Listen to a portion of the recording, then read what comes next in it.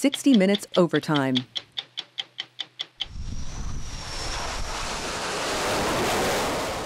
This week on 60 Minutes, we report from the southern Red Sea. There, the U.S. Navy has been protecting commercial ships from attacks by the Houthis, a Shia militia from Yemen that's backed by Iran.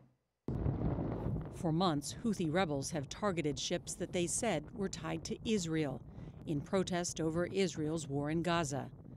But they seem to be indiscriminately attacking vessels, many with no clear link to Israel, endangering shipping in a key trade route that links Europe, the Middle East, and Asia. For the U.S. military, it's a mission that puts the Navy at the center of the fight.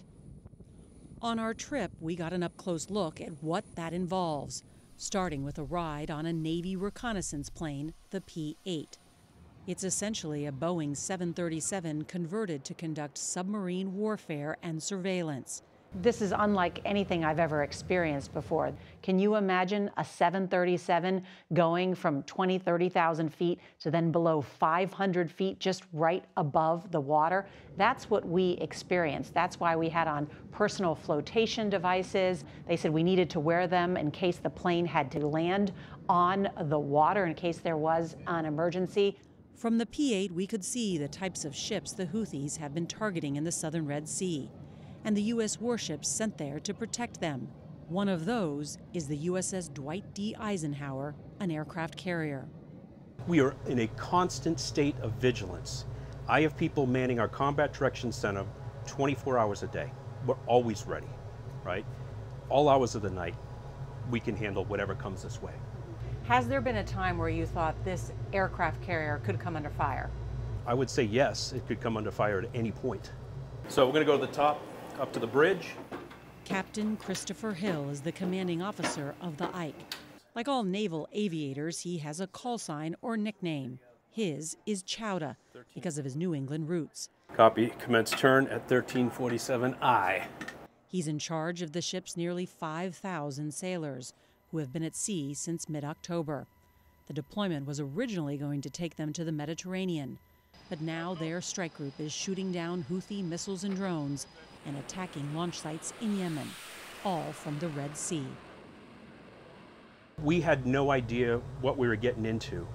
Our initial idea was that we were going to do kind of a normal cruise where we'd, once a month hit a port call.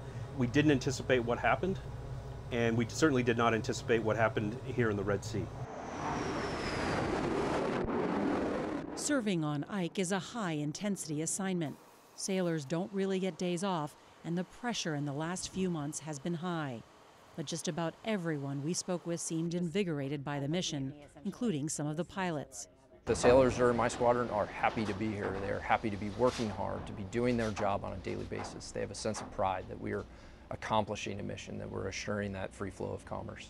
Commander Melanie Ollie is the only female squadron leader on the Ike.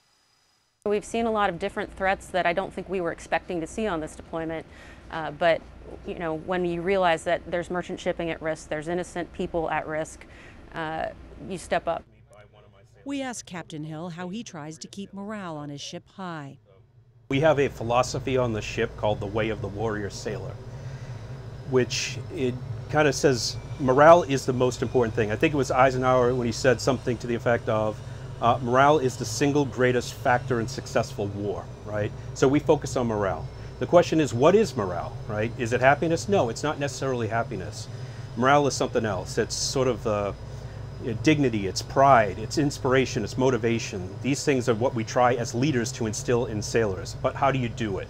We focus on loving and valuing sailors and giving them mission and purpose. People need to feel inspired. They need to feel like they're part of something greater than themselves. Radar's configured. As a leader, one thing I have to do is communicate a lot. So one of the ways we do that is through rapid, relentless, repetitive, positive communications, R3P. And what does that do? It's about honest talk. It's about positive talk. People need leaders to be honest with them, to tell them what the future holds, and then remind them how great they're doing. Recognize individual sailors whenever I can to keep inspiring them to do great things. And that is what builds morale.